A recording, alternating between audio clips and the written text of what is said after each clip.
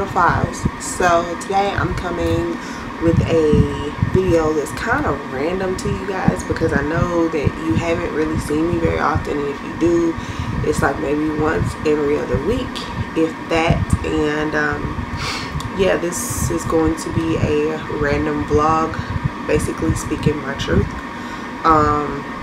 Some of you already know, but a lot of you don't. Back at the beginning of the year, I made a post on my YouTube channel that says something along the lines of life, dealing with life or something like that. Life kind of threw me a curveball. I dealt with depression for a very long time, and I got hit in a place where it hurts the most, and I'm gonna try my best not to cry in this video because I haven't talked about it. But I lost my mom earlier this year, and I never had a father figure in my life. No sisters, no brothers. My mother, she never married.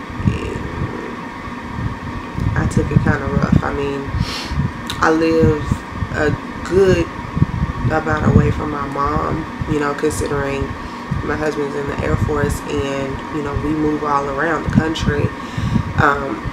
And when I got the phone call from the police department, I lost it. Like, I lost it. I remember, it's raining, I'm sorry. I remember everything like it was yesterday, and when we left to go back home, I cried the entire time. Like, every time we hit a checkpoint, I would always think in the back of my mind, oh yeah, you gotta call mom and tell her, hey mom, we're just checking in, we're here or we're there. And I couldn't do that, and it was horrible. Like, I wouldn't wish it on my worst enemy, let's just say that. But I'm trying to be strong and deal with everything.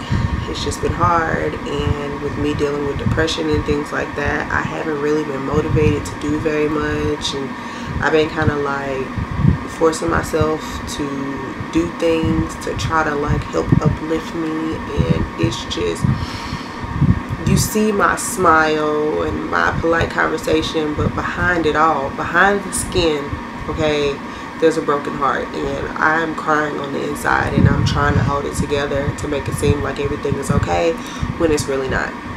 It's really not okay, and it hurts so bad. Like,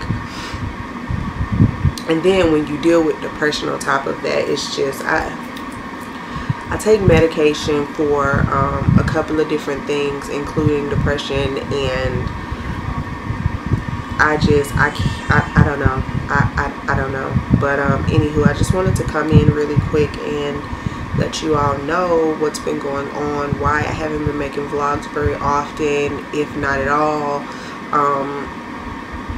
and let you guys know and update, because people have been asking me, what's up with that one video back earlier this year, you know, you kind of left us hanging, what's been going on. So I just wanted to kind of clear the air and kind of put that out there and say, you know, please keep my family in your prayers. And yeah, so I'll see you guys in the next video.